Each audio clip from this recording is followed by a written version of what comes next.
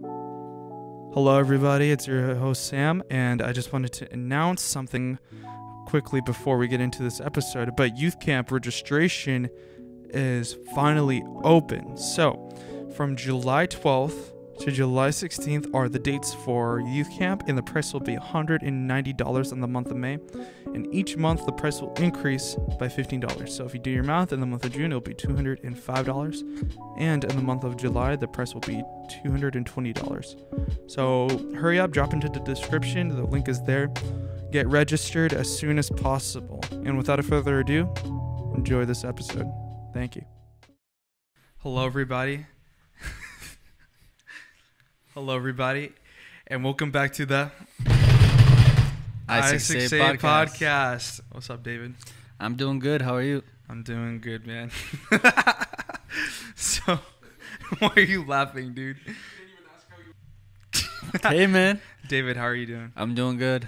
Thanks for inviting me again. Yeah. I mean, I was thinking, like, you know what? You haven't been on here in a while, and I can't do this without my friend. So I'm here inviting you again, and I'm excited. Sweetest thing you ever said. No, dude. I'm kidding. Anyways, I wanted to get you on because I wanted to talk about a topic that I think is really important to our generation, especially young people. And that is materialism, career goals, popularity. Is that all bad? And because, you know, one thing I noticed is that in the youth, we like to do this thing where we compare ourselves to our neighbors. Natural. Yeah, it's natural. Like, we think like, oh, they're doing better than us. This person has this and that. And, you kind of feel empty. But I think, it's important for us to address this topic. I don't know. What do you think? I think it's very important. I mean, here we live in the U.S. and the fact is, compared to a lot of other Christians in other parts of the world, we are living in kind of like a moment of prosperity. Yeah. And I think it's very important to address this because there's a lot of Christians that still haven't figured out like their purpose or the peace inside, the kind of like not the empty part inside of them. And they're still living for certain things in this life, and it's not, maybe it's, I don't know anything about our church, or maybe it's other churches or other Christians in other areas, or just the fact that here to be a Christian to some degrees meant that you're more successful, more better worth ethic, and all those different things. But there is a deeper meaning that a lot of Christians either know or ignore or just are not informed about. Yeah, definitely. Just to kind of set the stage up for what we're going to be talking about, I kind of want to define some stuff. So materialism, the way I would define it is that it's when one person looks to material possessions, to physical things, for comfort, and kind of put their focus on that instead of focusing on spiritual needs, spiritual values. Especially in the Bible, we have a name for this. It's idolatry.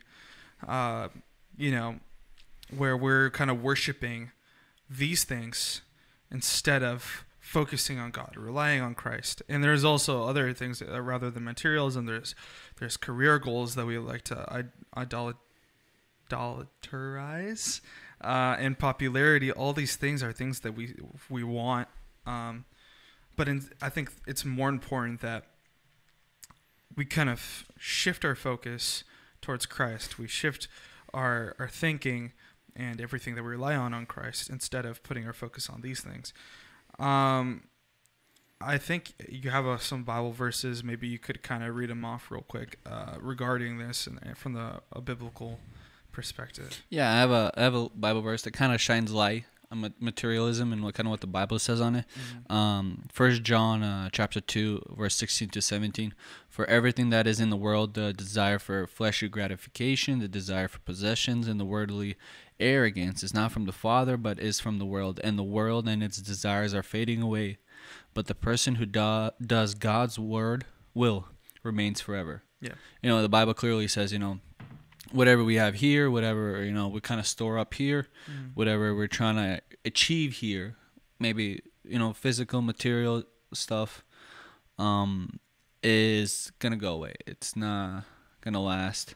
Mm-hmm. Kind of like, when Jesus says, when you drink from the world, you will still be thirsty, but if you drink from him, you will never be thirsty. Mm-hmm. It's eternity. Yeah. Something that he gives, something that comes from him. It's not something the world offers that is limited. You run the race to get a crown that lasts forever, not a crown that's temporary. Yeah.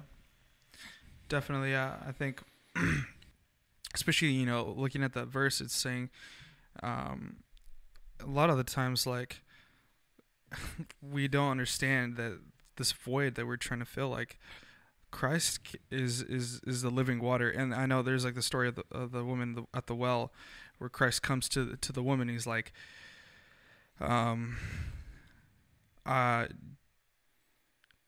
do you want so basically the story is that he comes to the water. Do you want the living water that I give? If you drink of the water that I give you, you won't thirst anymore. If you drink of this water, you'll keep on thirsting. But if you drink of the water that I give you, you won't thirst anymore. And she's asking him, Christ, where can I get this water? And he's saying, I am that water. I'm that life that you could get this from. And I do feel like that's like where now in America, well, specifically Western, environment, we're doing a lot better here. Prosperity, dominance, all those kind of things. And I think that really falls into this category because I feel, I mean, I can't state it for everybody, but from my experience with Christians, especially younger Christians who maybe are not that mature yet and spiritually, they don't have that satisfaction that is like said or that is promised from the Bible, or they don't have that full fulfillment. You could tell from the side because they're constantly trying to achieve something, trying to gain attention, success, status. They're always seeking for something. They have never have a fulfillment of some sort. Yeah. Even to my own life, I have my own struggles. And I think the biggest reason is because kind of they're missing Christ. They're missing who Christ is, what he is for them. Mm-hmm. And I think that is a really big problem in our society. With a lot of Christians, it's like we say, Christ is everything. He's the living water that you never go thirsty again. But it's just another saying, Yeah.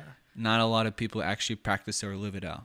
Honestly, yeah. And I think a big deal of that, big reason of that is because, like, in America, growing up here, materialism is like highly exalted. You know what I'm saying?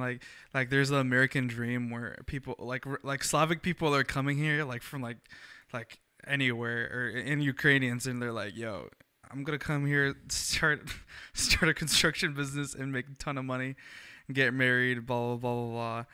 And here in the West, materialism is such a big thing. Gaining a better and bigger career is a big thing. Kind of one-upping your neighbor basically is a big thing here in the United States. And I think that culture kind of transfers over to the church sometimes. We have this I don't want to like diss on any particular gospel, but with the prosperity gospel, we see the people are kind of gearing their attention towards these possessions, these material things. But then, you go over to another country, a third world country, where they don't have that luxury. They're just they're struggling to get by. We look at China, there's an underground church that doesn't have, many possessions. They're mistreated really poorly. Even in the Middle East as well, we see that as well. So we see that people are being mistreated there as well. They don't have that many things there, but the one thing that keeps them going is that hope in Jesus. That hope that there's a better there's a light at the end of the tunnel. So I think that's really important to know and to realize that a lot of these material things, like we get this from like this Western culture that we have right now. Here's a question for you though. So maybe looking at our own society in a different environment or some other place. Here we are more comfortable. We have more, and in other areas they have less. They're oppressed. Christians are not popular at all. Mm-hmm. It's not a good thing to be a Christian in other areas. Yeah. And you see, like we hear from mission stories and other people that they're growing. Their faith is increasing. More people are starting to believe. But here, we have the big Christian name. We're doing all good. The church is not necessarily growing, but it's still big. Yeah. So based on that, what do you think where's the balance? Where can a Christian kind of, maybe whether it's with wealth, whether it's with possessions, whether it's with friends, relationship, goals in life, where is the balance that a Christian should be at, to the point where he's not having too little, but at the same time he's not depending on materialistic, on other stuff? Yeah. Well, I think the way I think about it is that, let's just say, like, you wake up one morning and you're like, you know what? Don't pray. Just like you hop on Instagram real quick, like, okay, this is great, and you just like keep on going with your day, and you're like, and you don't stop to think about, you don't pray, you don't go to God, you're not asking Him for guidance, blah blah blah, and you're kind of just focusing on yourself, and then what you're thinking about more is how's work gonna go today? Am I gonna make more money? Blah blah blah. Oh, this person has more than me. Blah blah blah. And when these thoughts, and your work, your career start taking over your life, to the point where Christ is kind of put off to the side, you're like, I don't need Christ right now. I don't need God right now. All I need to focus on is these things right here. Well, then you're missing the point of life. Kind of like in Ecclesiastes, Solomon is saying, like, everything's vanity, like, all that stuff, all the stuff that you strive for, it's gonna become dust, both physically and hypothetically, theoretically speaking. But yeah, that's kind of the way I look at it. I don't know, what do you have to say? Because that's just like, because when those thoughts start taking over, that's like how like there's an issue with that. Here's one thing that I've always had this thought in my mind. I've never actually expressed it. Was when a preacher says something about, for example, let's say, car, and then at the end of it all, he's like, oh, but I did not mean that you can't have a car like that. Yeah. He's not saying it wrong, but it almost seems like he's kind of like, guys, it's okay to still have that little desire for car. Of course, yeah. And it's, at one point it's not bad, but I feel like God is calling us to a moment where not exactly go live as a poor person, but live as a person who is not dependent on anything. Yeah, literally. But the issue of that is people are dependent on so many things that they think that they think is a necessity in their life, but it isn't. Yeah. Whether, even phone. If your job requires it, you have to you need a contact with people. Yeah. Good for you. But if you're struggling with certain sins, go get a flip phone. Yeah. There is obviously such a bad view on this that people can't see what is pulling them down. Yeah. Kind of like what's pulling them down. Yeah. I feel like a person has to step back, look at his life, and be like, you know what? God is the center. What's going to help me live my daily life and get closer to God? And what is just going to pull me off to the side? Yeah. And I feel like you said, everything will vanish at one point. Everything, we try to store up, it will be gone. But I feel like if a person really wants to have peace, a person really wants God to be the center of his life, to see what was promised in the Bible in his life, like, Solomon, at the end, I think his last words were something like, following God's will is all that man were created for. Every little secret thing, whether good or bad, will be, exposed in front of God. In the end of the day, everything you do it for the best, because God will see and God will judge for every step that you take. Yeah. And everything you build up, he's going to judge for that too. Everything you build up for yourself, everything you think you need, but you don't need because for some reason in America you need it, but other people in other countries don't need it, you know? Yeah. You know, and I think at the end of the day, what I'm trying to say is, you know, if people look at you from the side and they obviously see that you have or you do things that are not necessary, then something's wrong with kind of like where you're going in life. Yeah, I would say, yeah, for sure. Also, I want to mention that, like, at the same time, these things like career goals and material things are not necessarily bad. Like, we're not trying to say that these are like complete like sin. You know what I'm saying? Like, it's okay to it's okay for you to like a certain car and then, you know, try to save up money to get that car, as long as it doesn't control you, obviously. But material things can be useful. You know, a lot of material things that we have in the church are useful. Like, you know, there's sound stuff. Well, I'm just thinking like material things are not bad necessarily. It's what your heart is, like where your heart is placed. You know, that can, and if that's controlling you, then that's something you have to look at. Same thing with career goals. Like, having a good career is important. You know, Paul says you got to work, you got to make money. If you're a man and you can't provide for your own household, then you're worse than an unbeliever. So having like good career goals and having money is important. And well, even in that, you see, security, it's important, but to what degree do you depend on your own abilities to be secure in life compared to how secure and how much trust you have in Jesus? Yeah, of course. So that's one thing. That's a big portion of it. I'm curious, like, what for you growing up, where have you seen this idea of materialism and trying to find career goals or popularity to fill like a void in a person? Like, how have you noticed that growing up? Maybe it was like in the church or at school, because I have a lot of examples. Well, the funny thing is, in church, it's exactly like in the world, just a little bit different. In the world, you know, young people at school, you know, what you dress is what you are. Simple. Shoes, clothes, you know, brands, friends, simple. In church, it's more how good your family is doing, what car you drive.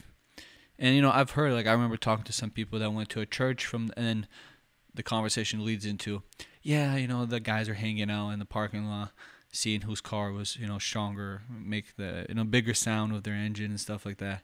Who could rev it the loudest? Yeah.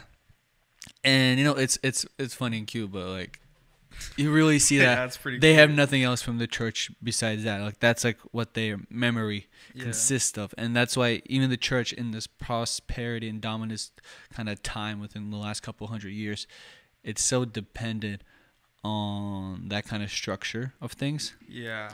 I don't know. I just feel like maybe I know Dave Ramsey's like, yo, some people, they be putting down like major payments just to like get a nice car to show off when they pull up to church. But it's like you're like $60,000 in debt for like a Ford Raptor or something. I don't even know how much they cost. Like, it's probably $70,000. Probably. Sorry, I interrupted you. No, it's fine. Continue. Yeah, my grandpa will probably be the biggest example of a kind of man in my life that lived free from materialism. I mean, obviously now he's old, and I actually pray for him. He's really sick right now with COVID, so that's the big thing. We shall. But keep him in the prayers. Yeah, I came over his house. He's like, "Hey," even though his like fever is like, I don't know, so high. It was pretty funny, but I think he was a really good example because, you know, he came here with nothing, just a family. The only thing he would tell me about his life is how at one point he decided to go home and kind of like read the Bible every single day instead of hang out with friends. And that it gave him like life and kind of like a goal and like a pathway in life. And just the family structure of mine is doing really well. You know, we have like my second cousin's like a family of like 15, and then my third cousin's like a family of 50, and all of them are kind of like still in the church, structured around my grandpa, because his kind of like mentality was, you know, Christ, Jesus, Bible, kind of like on, you know, even though he comes from a traditional church, but he kind of like, he doesn't have any hope in any other things. He had some kind of engineering job that he got fired because he was a Christian back in Ukraine. But he doesn't even, he said he never, well, based on my grandma's words, he never really cared about that. Yeah. You see that there are two types of people. There's a person that is dependent on Christ, and there's a person that is dependent on everything else revolving around Christ. And I feel like that's where the America kind of, you know, builds the churches, like, you know, Christ in the middle, but just a small figurehead, and then around it they put plants and flowers, and it looks pretty and it's awesome. But, you know, in the middle it's like rotten, or it's not. It's just a figurehead. Yeah. Or Christ becomes everywhere, part of their life. Yeah. And I feel like a lot of us actually push away that spiritual person. A lot of us, like, I mean, I feel like these days everybody doesn't like spiritual people, especially young people. Like, I remember you guys came from Bible camp, and Tim was like the spiritual one, and everybody's like, whoa, like, you're spiritual, you're good, stay over here. You know, we got our own squad. And the reason I'm saying that is because it's not popular to be free from materialistic stuff. You know, Christian life, you know, even though having comfort, having, you know, money, having this freedom, you know, in America is good. But at the same time, if you really want to live as a Christian, there are things you restrict. There are things you have to throw away. There are things you have to reject. There are certain limitations you have to make for yourself. And you know, as we look, if you really want to be free from this, it's like an addiction to sin. It's like an addiction to materialistic stuff. You gotta really, you know, look at Christ and be like, you know, I want to live, you know, Christ-like life, and not a life like this. Yeah. And, you know, at the end of the age, once you pass away, God is going to be like, you know, good and faithful servant. You know, you live for me. You don't live for the worldly stuff. Yeah, definitely. I know. For me growing up, my family didn't always have a lot of money, and so I would come to school, and I'm just like, yo, how does this person have like the new iPhone already? Like, what the heck? I thought it came out like yesterday, and because I went to school in Medina. Yeah, Medina. It's a cool name. And yeah, in Bellevue. So if you know Bellevue, if you're from Washington and you know Medina, then you know that they have a lot of rich kids. So these kids had like new clothing, shorts, like all like there's like the cool thing was like elite shorts and like these Nike sportswear, and they had like cool shoes, and they also had like the new phone every single time. And I literally just had like an iPhone 4 that I had for like the longest time. And I'm just like, yo, this sucks. I want all this stuff so bad. And like, I remember my shoes were like ripped, and I think I like super glued them, like a couple of my pairs. Like if you're Slavic and your parents and you're like a first generation born here in America, then you know, like, sometimes you just gotta super glue your shoes if your parents didn't have that much wealth. But basically, I would look at that and be like, yo, I want to be like those people. And also, I wasn't as cool as them, I would say. Like, I got along with everyone, but I wanted to be part of the cool people or whatever. You know what I mean? Like, there's always that want from people who are kind of less in the hierarchy of school. So, the more I started growing up, and then I transitioned over to running start in my junior year, I realized that like some of these things, like, they don't really matter like once you get out of school. I know a lot of our viewers are young, and they need to realize, like, you know, like when you're in that phase of life where you're in high school and you're kind of looking at everyone, like, it's gonna pass away, you know, and don't like focus too much on that in this time in particular. Like, you'll get to it. Yeah. Also, I didn't have a car until I was 18. My own car. And then when I did get a car, it had a busted transmission. And like, you kind of look at that and you're like, man, I want these material things. I want to be as cool as these people. I want to have, blah blah blah blah. But you gotta realize, like, when, like, there'll come a time where you're just gonna be relaxed and you're not gonna be as concerned about those things. I don't know if you had that growing up. No, I mean, family. even when I felt like I became a full-on Christian, really decided to live a life for God. Even till that moment, I didn't feel fully Yeah. fulfilled. Just like Even a void. even if I had a car, even if I got money to spend, Yeah. it didn't change anything. I think it actually put a lot more extra stress and a lot of wasted time on my life because I was concerned about things I should have just like, you know what, God, I'm in a good spot. I'm satisfied with what I have. I'm going to live my life like this. And God would have been blessing me that way. Everything would have been better. But I guess, I do feel like I wasted a lot of time and a lot of thoughts and stress, anxiety instead of putting on Christ. Mm-hmm. And I think that's what young people need, especially young people. And I think that's like the point of our conversation today is a lot of people still don't know what it means to put their full on attention, satisfaction, desires into God's hand. You can't go through life and not put your burden on Jesus. Like, you don't carry that burden. I don't know why that burden isn't going to be fulfilled through having a nice car or through having money. Right now I have a good car. I have money, but sometimes I don't like, if I'm not seeking Christ, if I'm not seeking God, sometimes I feel like I have nothing. Like, there's nothing going for me. Mm-hmm. I have like this void, and that void is gonna stay there unless you cast your burdens on God. And the Bible says cast your anxieties on Him because He cares for you, which is true. There's no reason to carry that burden. Like, I think people need to hear that. They need to understand that they don't have to do this alone. That's why we have Christ. That's why He died for us. So that we could cast our anxieties on Him on the cross.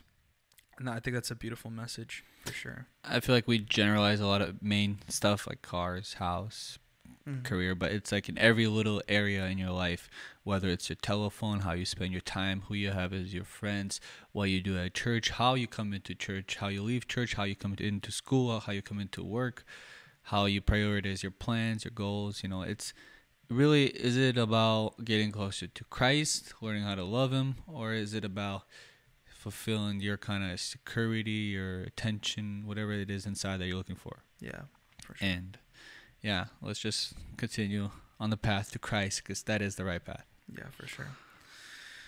I would say that kind of concludes our conversation. But yeah, some good thoughts. David, thank you so much for coming on. I appreciate you. And everybody who's watching, leave a comment down below if there's anything you want us to talk about. Leave a like, share this video, and thank you. Peace.